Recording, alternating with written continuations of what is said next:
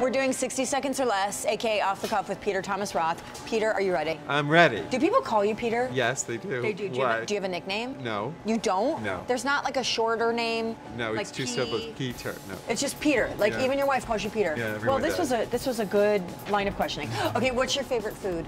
Sushi. Okay, good. What's your least favorite? Like, ew, that's gross. Curry. Do you have a body part that you super love? Like you think it's just your most attractive? My new beard. Ah, that's so cute.